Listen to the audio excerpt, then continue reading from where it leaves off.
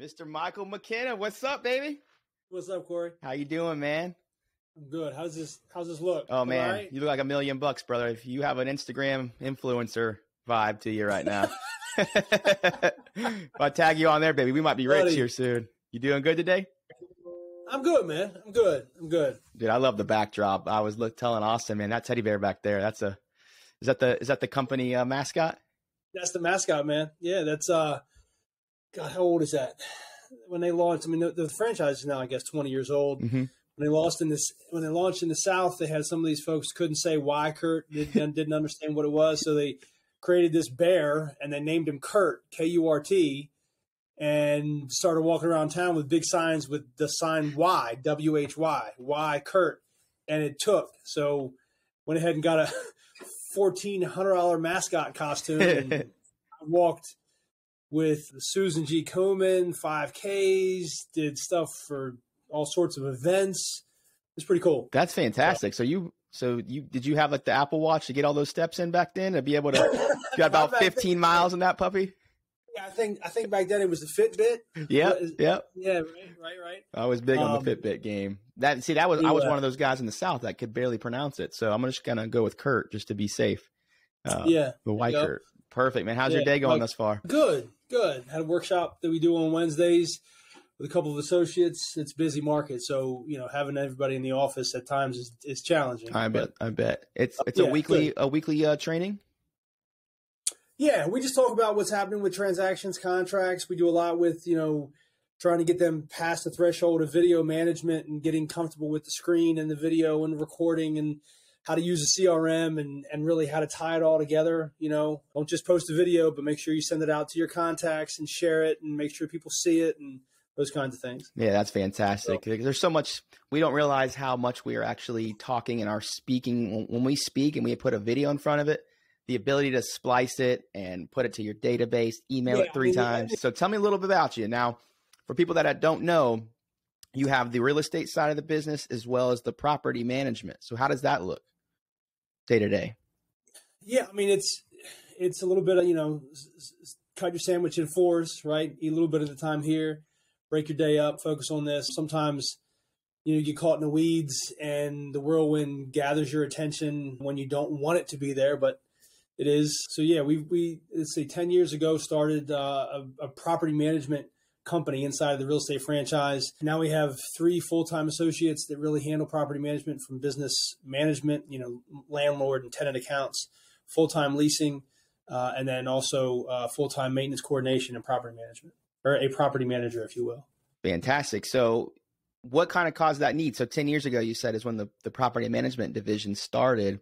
Were you just seeing like you're selling left and right and you're seeing that need? People are continuing to ask like, hey, do you guys know anybody that can manage this house that I'm trying to maybe make an investment? Is that kind of how it played out? Or? Yeah, well, that was part of it. I mean, my business partner and I, we've been together as business partners now, I guess, close to 20 years. We went to college together, actually went to grade school together. So we've known each other for a long while. But about that 10-year mark, we started to really look at what the market was doing, the landscape of the market. We were getting those calls to say, hey, do you guys know anybody, or do you service property management? And we had been investors in the college space for a little bit. We had some college rentals. I don't recommend that for anyone that's not really prepared to get into that space. But David, like I said, my business partner, he saw this opportunity, and we launched this concept inside the brokerage of listings in the bank. Love it. So if your clients weren't ready to sell at the moment, but they had the wherewithal to move on to the next property, we would manage this property for our agents. And then when they were ready to sell, turn it right back over. And they had a listing in the bank for 1, 2, 3, sometimes 7, 8 years. So that's where property management really came into play. But for those that don't know, it's really an opportunity for a cash cow, right? It's cash flowing when the market's not really producing the sales that you want. And while it does create that, need to have maintenance and oversight, it doesn't require a lot. I say this a lot. Property management is very easy to do right. Yeah. It's also very easy to do wrong. Yep. I can only imagine. Yeah, no, I give the credit to my business partner. He had this idea, like, look, we're not always going to be hot and heavy with listings and buyers. The market's going to go up and down. And like now we're experiencing a crazy seller's market. I'm sure many of us are dealing with it. But we've had this property management unit where we've managed anywhere from 50 units to 139, 140 individually owned residential units that really helps keep the cash flow and manage your business a little bit easier. That's fantastic. I think something that you noted in the very beginning was your business partner, David. You guys have had a relationship for, you said, plus 20 years now, maybe even stemming from college relationships and maybe a little time. I mean, it's, I guess middle school to high school. Yeah. And from there, that organically play out into the business side. Say that again. Did it how did that relationship kind of cultivate for you guys? Was there one day over beers at happy hour in senior year, you're like, we've got a lot of, I don't know. Not to bring in a higher power or whatever, but something in the universe said these two guys need to, kind of yin and yang it out, right? That there's a good, healthy competition between the two of us, yep. But it's not egregious. It's not anything that is adversarial. He does great. It makes my day that much better. I do well. It, lifts him up a little bit. So it just kind of spun from being in close proximity. It honestly started. There was a pledging event. Yeah. And I said, hey, man, we're going out to grab some pizza and some beers. You want to partake, right? Because I went down to his dorm. I said, hey, we knew each other, a large environment, brand new, didn't know a lot of folks. Yep. It was a familiar face, familiar voice. I said, hey, they got pizza and beer. You want to go? Who doesn't want free pizza and beer? Yep. And then from there, it just, pledged together, lived together for a period of years, separated a bit after college. I graduated first and then moved down to Orlando way for a little bit, kind of spread my wings, if you will. Came back up, and he always had this idea. He's like, look, man, I'm thinking about getting in this real estate space. If you were the lender, I think we'd clean up. You're the numbers guy. You have this knack for, crossing T's, dotting I's. Mm-hmm. We clean up. And that never really materialized, but the real estate thing, the opportunity presented itself, and it was just, as soon as I got my license, he and I were on the ground running full speed ahead, no stopping. Yeah, that's your story. Kind of reminds me of Austin and I, my business partner. Similar, we went to high school together, didn't necessarily have a close relationship. It wasn't until we went to college. He and I we shared some classes down here in Orlando. We have a University of Central Florida, and we had a couple classes together. It was junior year. He asked me to come over to study. We pretty much, do the thing where you have the quizzes online and you go through the textbook, you cheat together, stuff like that. Hopefully the college never sees that, but it formed an organic relationship to where, kind of like you said, a higher power, you feel the connectivity, you feel the synergy, and we have kind of that healthy boundary of competition. Like you said, there'd be days where I do feel like I'm, 100% getting after it, but then I see this guy busting it, 120, 150. I'm like, holy shit. It makes you kind of almost, question yourself if am I still doing enough? So I think that healthy boundary right there that allows you both to elevate. I would imagine it's probably similar when people tell sports stories of Kobe Bryant, the Mamba mentality of he's the guy working out in that gym at 9 PM. That motivates other people to maybe I shouldn't dip out right when practice ends.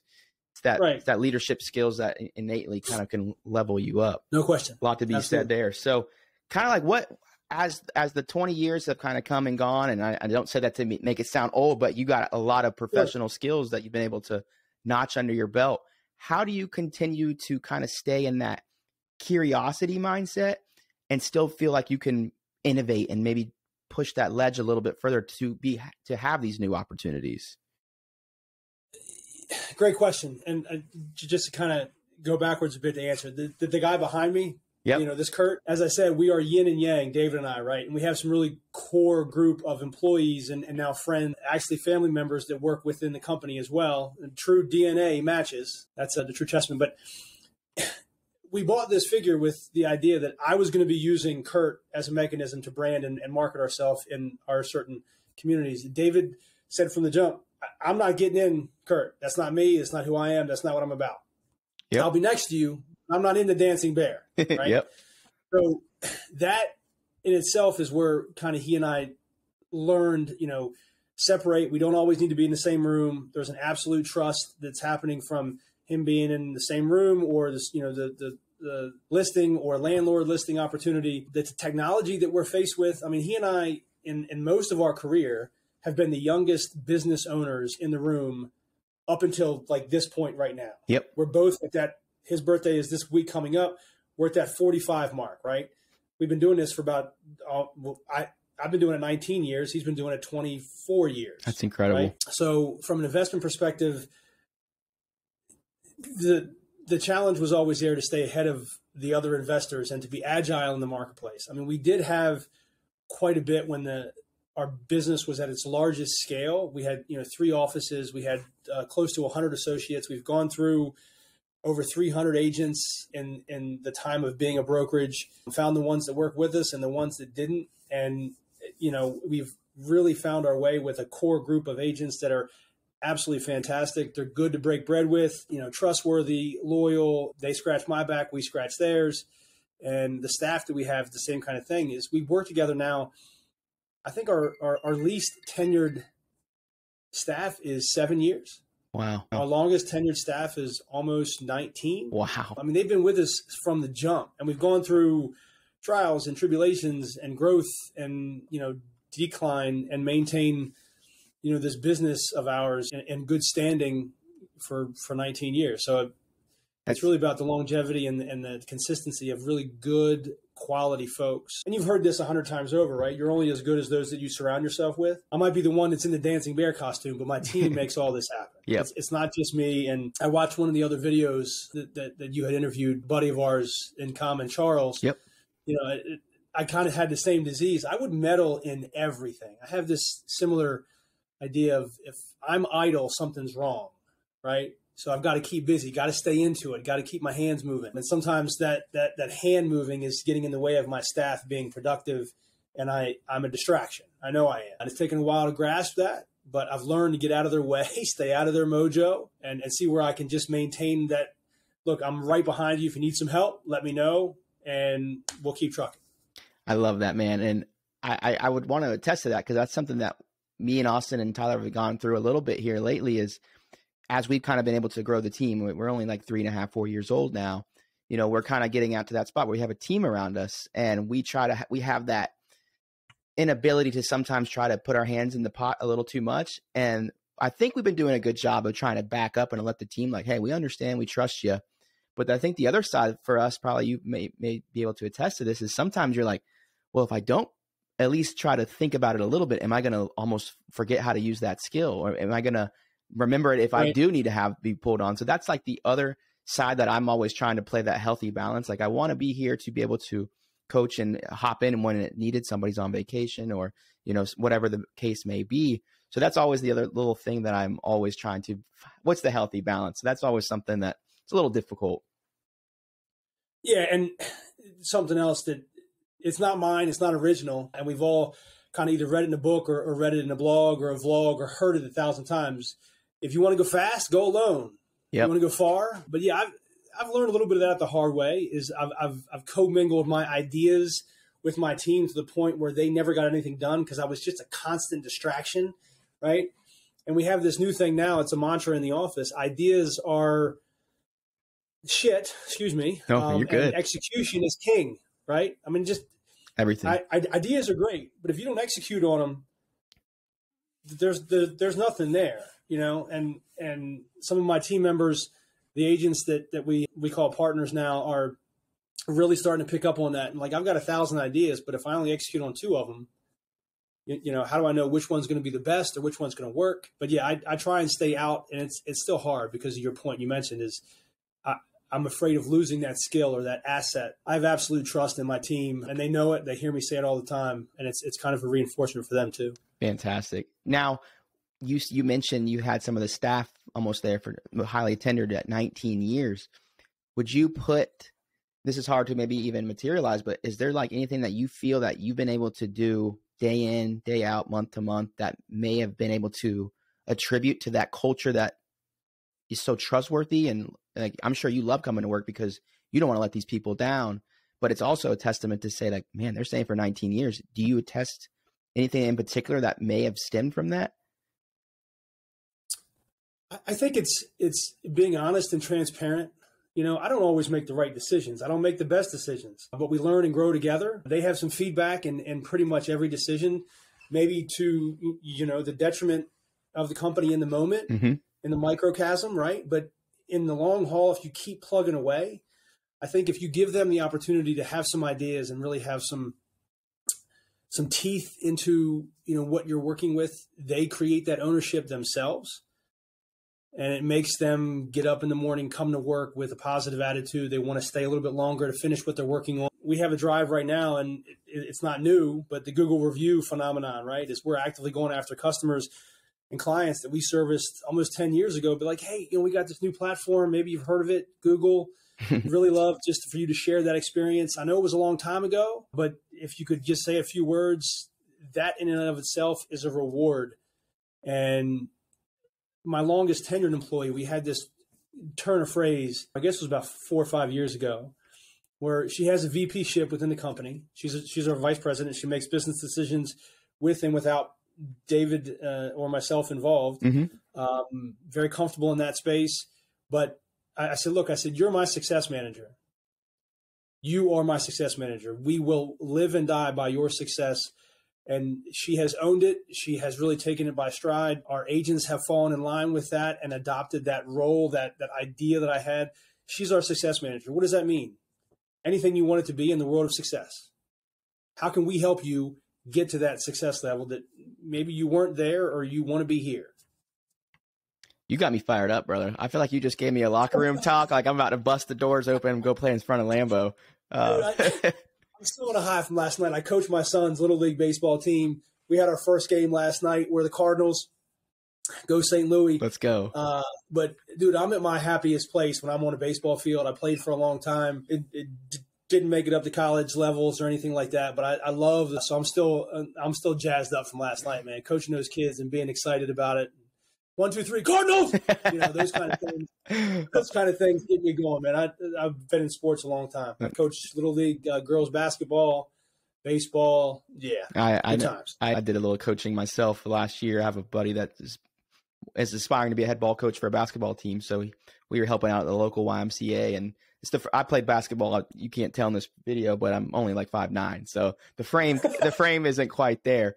But nonetheless, I did enjoy. See that video, man, when you had some ups. Yeah, I saw that shot. I could jump a little bit, but now I'm in physical therapy for the knee. So it's all of a back in the day. But I do truly enjoy being around the young, the youth, because they have such they just yearning to know that they're learning. They're so curious, and us to be able to a lot of the things they're talking about today is stuff that probably we learned through sports that we now have translated into the business work today life. So it's always fun to bring it back full circle and teach them the things we may have learned as a professional. That's a really great point. You know what I learned last night that I appreciate, and what you just said brought it back full circle, is when I'm teaching these kids the fundamentals of baseball, their memory is this long. It's so short, right? They muff a ground ball or they swing through a perfect strike. They're back at it. They're ready to go. Give me another one, coach. Give me another one, coach. And these kids are 6 and 8 years old. Their parents are on the sideline. So I've got eyes looking at us the whole time. And I take that into our profession now. Like, I've been in sales since I was 15. Give me another one, coach. Memory is really short. I'm not worried about yesterday's failures or what's going on. I'm not going to let it weigh me down way too much to where I can't get up and keep going, right? But that's a great point. The youth, man, their memory is short. They want to keep going. They want to learn. Give me all you got. It's everything, man. Like I feel it in business as well. Like sometimes we'll go through a certain scenario and maybe you get a rejection, especially in sales.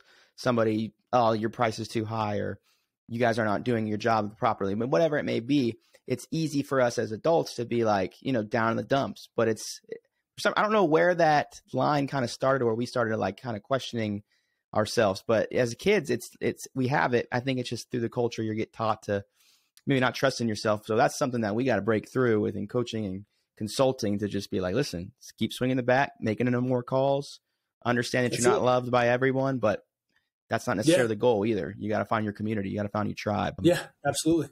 What would you consider your superpower? Charles brought that up to me on a previous episode where I really liked how he positioned it. He's like, he was out on a panel one time and somebody asked him, we're always taught to be humble, kind of going back to the culture. But he's like, pick something that you feel you're really good at. Do you have something that you feel like, man, that is my thing, and it's allowed me to maybe see some success in some other avenues? Yeah, I guess you could create this as a superpower, but I try not to dwell, or I haven't dwelled on failures much. You make a decision, something goes wrong, you're agile enough to pivot right, pivot left, keep going. I have been known to make decisions quick, and as we go, modify that decision to make it work for them. Another thing that is nothing is too serious. Like I'm always upbeat, try to be motivated. It's very hard in my space for my people that I'm working with to ever see me in a down spot. Try to be as positive mannered and professional, be endearing to those that you're working around. Be cognizant that, not everybody is as crazy high as you. Right? Yep. But another life experience is at our morning bus stop, there's a group of parents that I'm very close with because they're in my neighborhood, right? They're in my tribe. So every morning I show up with my 2 kids. We're at the bus stop because we're at the elementary age, and there's a bunch of. But I'm fired up, ready to go. And it's 8 o'clock in the morning. Got a cup of coffee in me, and it's like, all right, guys, what are we doing today? We're dominating. Yeah. Right. And one of my neighbors is like, you know what? I'm not ready to dominate today. I'm not ready to dominate today. And it's bringing that to the table every day, trying to not be so serious. We're not doing life-altering surgeries. We're not putting people into space. Staying motivated on a level playing field, I think, is what some would call my superpower. Yeah, it sounds like you have that infectious energy that when you walk into that room at, I guess it was 8 a.m. at the bus stop, parents are probably like barely have had a cup of coffee, half asleep, and they're probably like, "This guy is on something, man. This guy has the energy." But what's in his coffee? Yeah, what's he do that makes him so happy? And then it makes them ask the questions. Which is that's absolutely a fantastic superpower. Something that I think with everybody, if you're around you, especially in the moments where they don't have the confidence they might not have that they need to have in that day, they get around you, they know they're going to get it. They're going to get it from somewhere. Energy is infectious. Yeah, like if I know that a handshake isn't enough, we're bringing it in for a bear hug. That's what we're doing. Yeah. Right. If the handshake's not enough or the high five isn't enough, come on, bring it in. Let's get that vibe going. Let's get it. It stems right back to the ball fields. Like you have the huddles, you have the prep talks in the beginning of it. Like there's a reason teams do that. We need to make that more of a standard in the office practice, in anything that we do. Yeah.